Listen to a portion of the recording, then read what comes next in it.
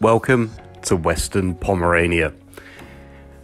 This region of Poland up in the northwest is wonderful, and this video is just going to showcase some of the cities that I managed to visit while I was here.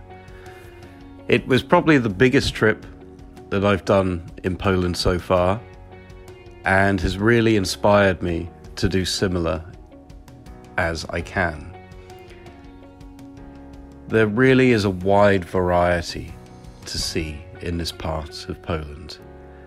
There's a lot of history, there's a lot of nature, and there are a lot of wonderful places to see in the cities. This video is going to be a bit of a summary. I will be doing individual videos about the places, but I just wanted to highlight what I saw while I was out there, to give you a bit of a taste of what's to come, and also to tell you a bit about the journey. So this isn't going to delve deep into the history, that will come in the future videos. For now, I really just want to talk about my trip and tell you how much fun it was. So please enjoy.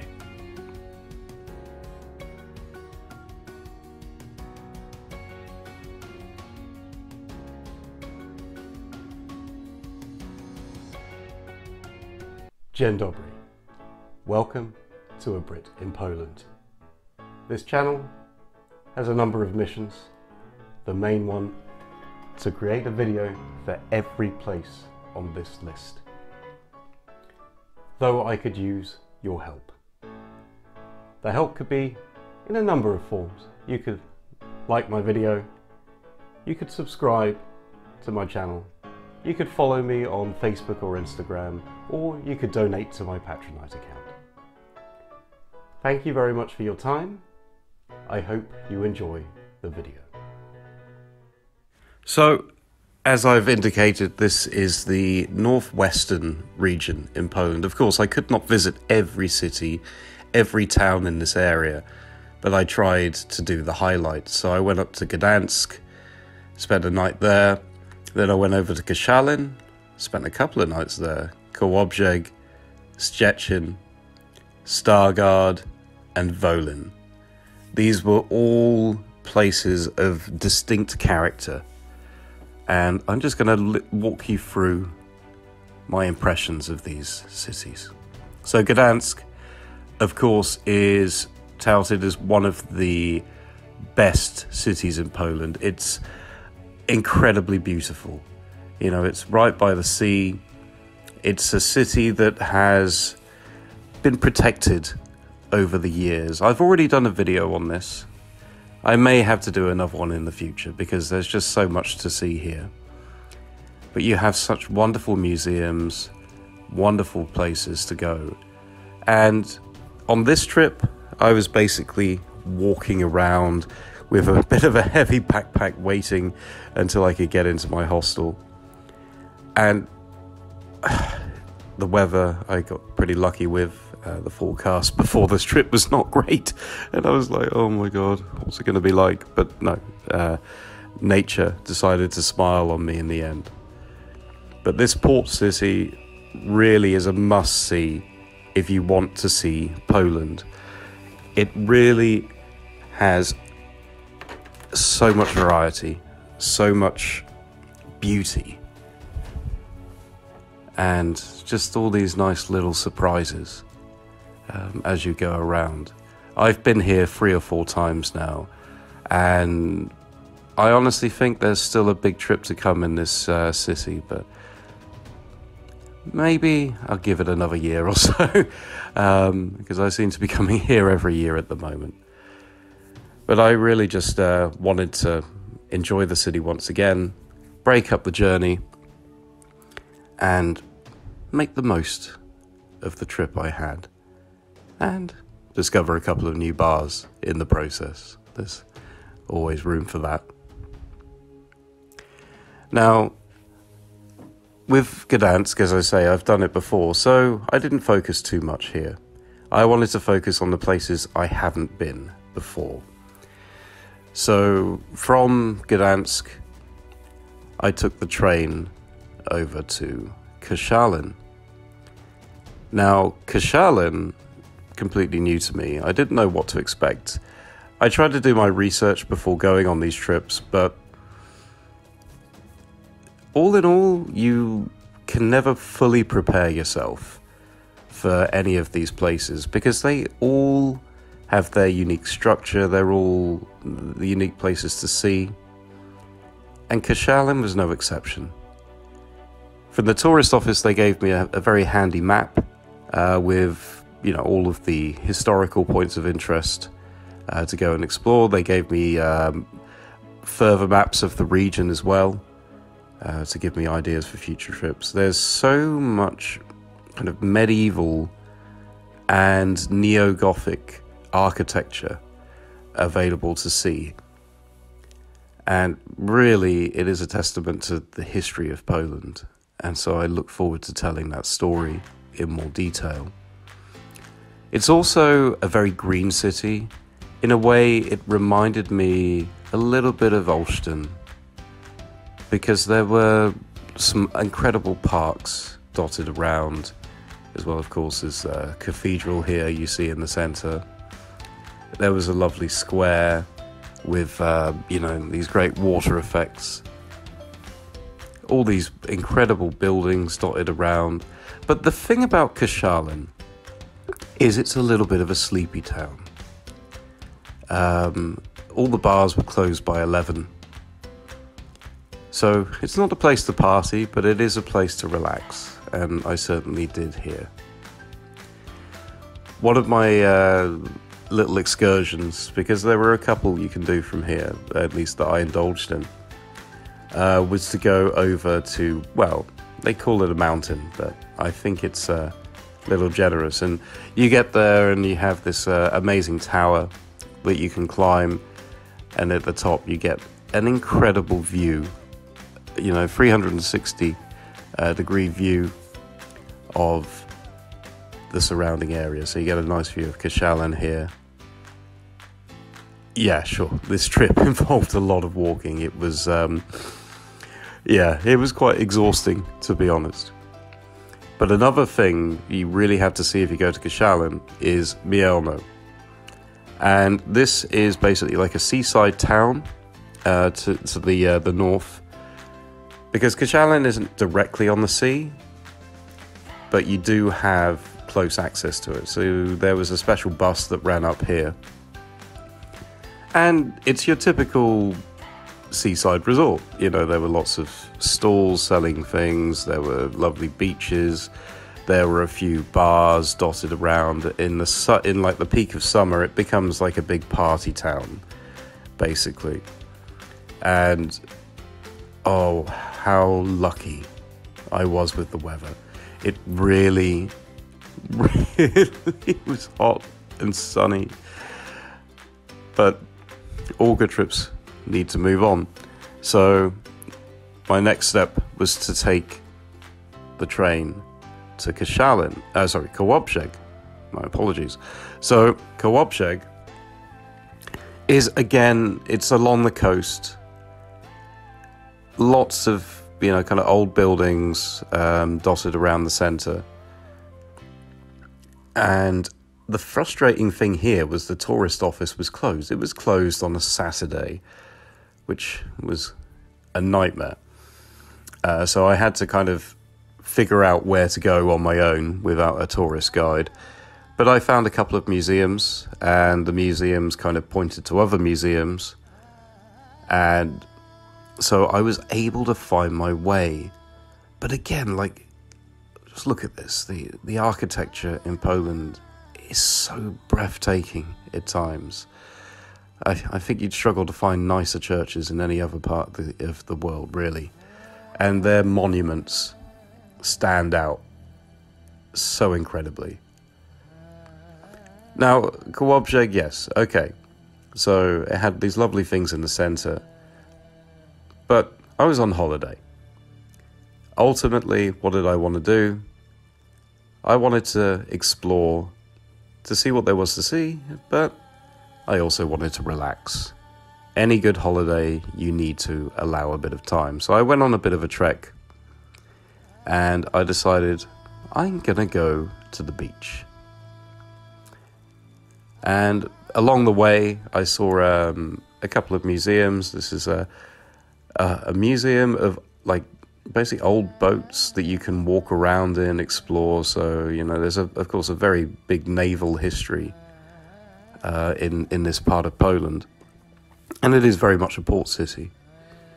But as you get to the beach area, you have this nice little kind of woodland to go through, nice park, and yeah, it starts to get a bit commercialized, of course, as you get to the beach. And the beach itself was lovely.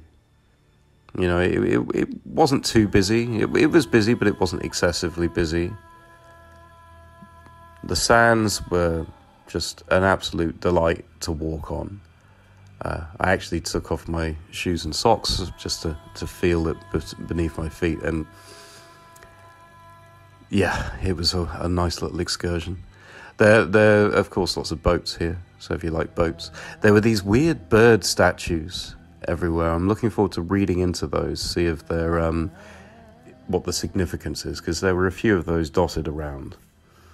And I had to admit, I turned total tourist in this, so once I got to the main, you could say, like, bay area, I went on a Ferris wheel, I decided to take a boat ride, and yeah, so I was spending money left, right and centre, but in a way, this is what Kołobrzeg seems to be geared towards. It really has so much you can do, and I managed to pretty much do, I would say, 80% of what there was to do in the city. Okay, I didn't get to every museum, but I tried to make the most of the trip. It certainly wasn't cheap. It was just little costs here and there. Of course, if you're coming from the West, and you're coming in with that kind of money, then everything's going to seem cheap there, and you're going to have all these lovely little frills. See, there was a random wax museum here, which just caught my eye, and it's like, okay, why not? I've been to Madame Tussauds, let's give a Polish one a go. And there was this wonderful park area. Again, there was like this nice kind of decorative park, like going right through the centre, with these wonderful fountains and statues. Really added to the atmosphere. The Amber Museum here is a painting, basically, or a sculpture, or whatever you want to call it, made from amber. There was a small aquarium that was a bit smaller than I really hoped for. But I tried to wander around, really kind of see as much as I possibly could. Because there were so many, like, historical places. There was this lovely mural. There were these wonderful parks. The only problem, they didn't really speak much English. But the next part of the journey, I go to Szczecin. Now, Szczecin is a big city. My first impression when I got there was like, wow, how am I going to organize like what I see and do here? And luckily the tourist office I went to was open on the Sunday, and they were incredibly helpful. They gave me all of these maps, all of these brochures. So I was thinking to myself, okay, I'm just going to prepare. So I just sat down in a bar, looked at my maps, and just thought to myself, okay, I'm just going to see what I can see and try and work out a route. One thing that helps you is this red trail that leads right around the historical area. And everything's well signposted as well. And actually, I made some friends on the first night I was here, and ended up drinking down the river, with this group of students from Szczecin, and I really, really had a good time with them. Sadly, didn't get to meet them for the rest of the trip, but when I go back to Szczecin, hopefully I'll have some people to hang out with there. And again, it was a city that was pretty striking in terms of the architecture. Now, the thing to know about Western Pomerania is, of course, it's history is very much tied with Germany. So a lot of these buildings are kind of the neo-Gothic buildings, I think, tend to be kind of a bit German in origin to an extent. Here was a wonderful exhibit where you have like these underground, it's like a bunker complex that you can walk around, and it tells you the history of like times during the Second World War, during the communist period. And this is the largest cemetery in Poland. It took me a good couple of hours walking around this place. It was full of monuments, very serene, tranquil place. But Szczecin as well, it was so massive. Like, I'm glad I allowed the time I did to see the city, because if I hadn't, I don't think I would have got to see nearly as much as I did. Certainly a lot of walking around. I mean, sure, there are trams and things, but you're going to do most of this on foot. There was this nice beach area, like on a little island, just kind of away from the centre. But there was also a lot of construction going on. And I found this it was a little inconvenient at times, but what didn't destroy the experience. You have the wonderful castle there, which I'll talk about in the main video in more detail. There were a lot of places to kind of go for views, let's say. There's one place in particular, like I think Cafe 24, 22, something, that had a nice little excursion to, and offered a wonderful view. This is me walking up the Golden Way. Well, that's not me ahead in the video, but me holding the camera. And it leads you to this massive kind of parlor. This is the problem when you don't do the research on the videos. You have to remind yourself what these buildings were. This is a big official building. This absolutely incredible sculpture of like 3 eagles, and leading to this incredible park. And to be honest, sorry Warszawians, but I thought this park was a bit nicer than Łazienki, because it was massive. I don't know, it was just such a relaxing experience. And then it kind of leads you to this wonderful rose garden, which is another one of these sites in the city. And oh wow, the only problem I have with Szczecin is the museums there, the national museums, are only open certain days of the week. And even though I was staying there 4 nights, I missed them, at least most of them. But when I was here, I decided I'm going to take a couple of excursions, see what I can see in the area. So I went to Stargard. And I was talking to some of the locals. They were like, nah, never been there. I doubt there's much there. But the brochures were telling me it was worth seeing. So I went there. And Stargard is one of these cities that I'm guessing wasn't too hit by the war, because there is so much in the way of these historical buildings. They have this incredible set of fortifications running around the old city. And okay, you don't really need to spend long in Stargard. I was there for maybe about 4 hours, and I kind of saw everything I needed to see. But it provided a wonderful diversion just to get out and see something new. And it was great fun to walk around and explore, really. To learn a bit of the history there, to see these great structures. I really had a good time here. It also has one of the largest stone crosses in Europe. I think it's certainly the biggest in Poland, which I also took a small excursion to. But I love ruins, and I love these old buildings. So really, I had a nice time. I found this wonderful Brovar there, which I'll talk about in the main video. But this was an excursion I was very glad that I made. And finally, on this video, getting to the last part. If you survived this long, then thank you very much. I hope you've enjoyed. I went to a place called Wolin.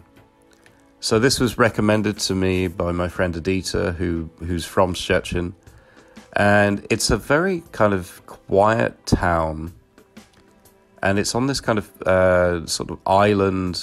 Well, there's technically, I'm not sure if it's really an island. But anyway, this peninsula, anyway, to the north. And this town associates itself very much with the Vikings. So you see a lot of rune stones. There's a whole museum there. Well, okay, more of one of these interactive villages that's set in Viking style. There are like all these statues of kind of Viking warriors and symbology out there. And it was a nice little excursion, even though the trains decided to be an hour late getting there and an hour and a half late getting back. But another wonderful thing about Wolin is not just the city and the Viking connection, but it's on the water as well. So sorry, just yeah. So this is some images of the little Viking village there. I look forward to doing a bit of research and figuring out the whole Viking connection to this. And it was just a lovely little walk away from the centre. It didn't take me long to get there at all. But as I was saying, this is not exactly on the sea, but you have large stretches of water going around Wolin. And it really kind of adds to the kind of the nature that you experience in this. And the nature, I think, is half the point of going to Wolin. You know, the city itself, you're not going to need much time. But if you want to do a bit of a hike, get out and see these massive lakes, and really just find a proper place to relax, because Wolin is certainly a place to go to relax. It wasn't busy at all. It was a very quiet place. And it was just an absolute pleasure to walk around. There were these burial mounds. Sadly, you couldn't go into the burial mounds. But it was cool to know that you had that aspect. And you go out into the fields, and there's this wonderful old windmill there. So, yeah, this whole trip was absolutely incredible, and I look forward to making the proper videos about these places to talk about them more fully. But I hope you've enjoyed, and please like this video if you did, and of course, many more videos, many more stories to come. Do zobaczenia.